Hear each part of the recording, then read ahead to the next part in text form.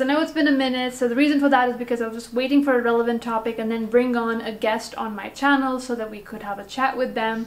With the new Bill Burr monologue controversy and how offensive it was to some people, I thought it was a perfect opportunity to bring on a friend of mine who is very triggered by it. So please welcome the very first guest on my channel, Karen Sims, everyone.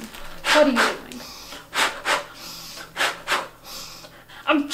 I'm triggered, that's what I am. And if anyone's not triggered by this, they are a racist, homophobic, transphobic, misogynist, just like this guy, Bill Burr is. And also, I don't even understand how the Attorney General of US has time to do comedy. Like, oh my god, like this guy just comes over on SNL and then he has the nerve.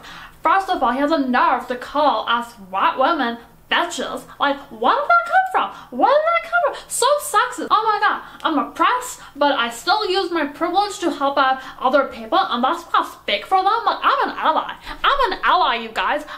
We're all allies, and we're trying to help everyone. But then he calls us bitches. I think he meant that in an endearing way. There's nothing like, endearing. Oh my god, you're an internalized misogynist. That's what you are. You're an internalized misogynist. Like, anyone who thinks the term bitches is endearing is an internalized misogynist.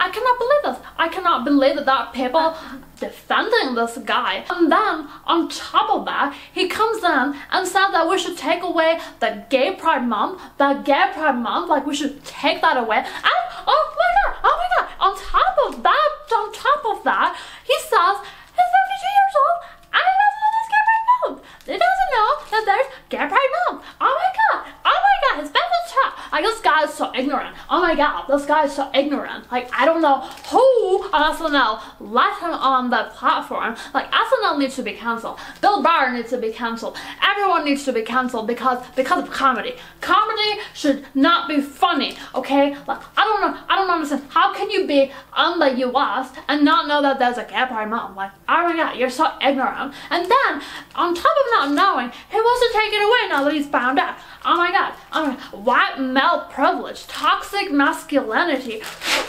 I am oppressed and I must fight against toxic masculinity.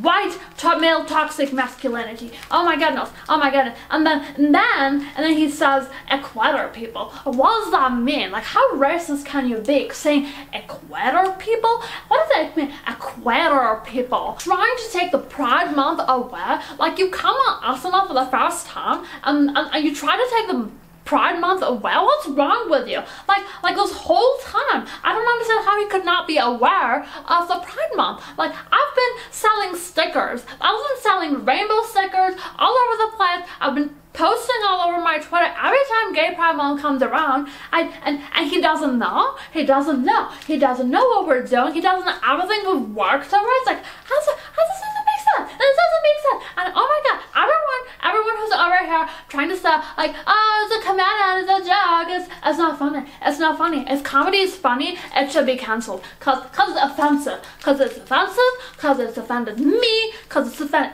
everyone. And he's just trying to take everything away from everyone because of his white male privilege. And he must be stopped. And oh my god, we're not friends anymore. I'm leaving. Okay. I guess that's a wrap then. Please make sure to like, comment, and subscribe to the channel if you have gotten anything out of this video. And at the end of the day, just remember, a joke's a joke. You know, it's not meant at you like Karen thought it was meant at her. So, yeah. See ya.